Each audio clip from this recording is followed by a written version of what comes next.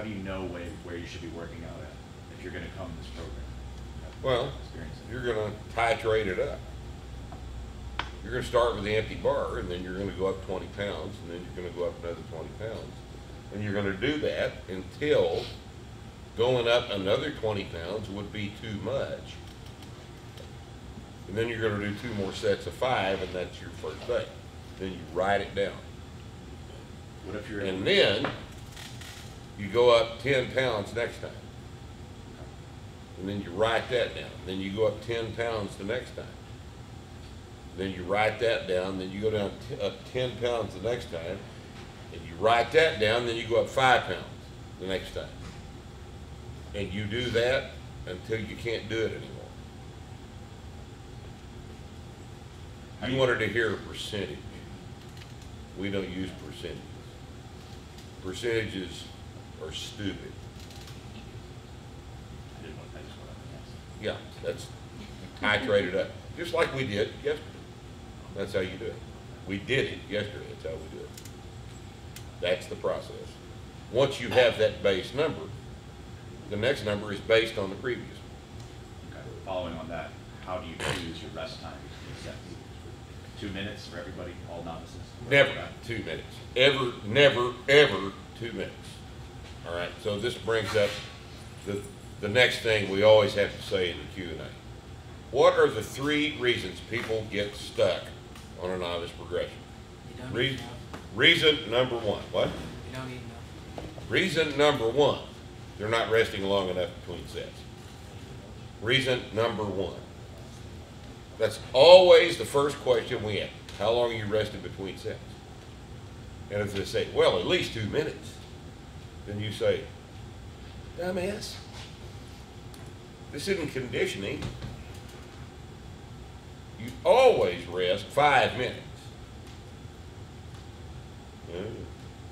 Always. And maybe 10 minutes.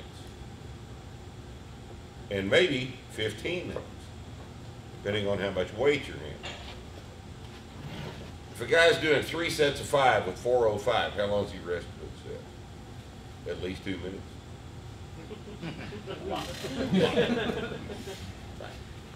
So, the stronger you get, the longer you rest between sets. Okay? Question number 2. How big are the jumps you're taking? Like how much weight? How much weight are you increasing? You're trying to take 10-pound jumps and you get stuck? Dumbass. You take 5-pound jumps. If it's the press and the bench press, if you don't have small plates to take less than 5-pound jumps, then you're not doing the program. You cannot make 5-pound jumps on the press and the bench press. It cannot be done. So you're not doing the program. And third question, always the third question, is how much are you eating? Well, at least 3,000 calories a day. Dumbass. That's not enough food. You can't make progress on 3,000 calories a day.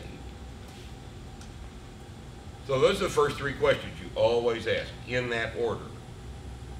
In that order. Those are the 3 questions. You didn't write any of those down. I'll remember. You should write those down.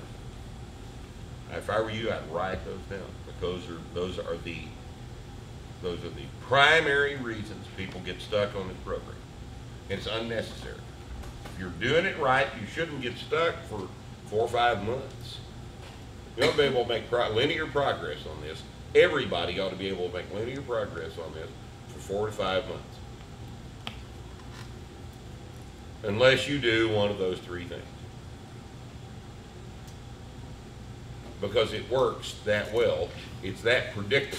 If you get stuck at 2 months, I know that one of those 3 things has been done.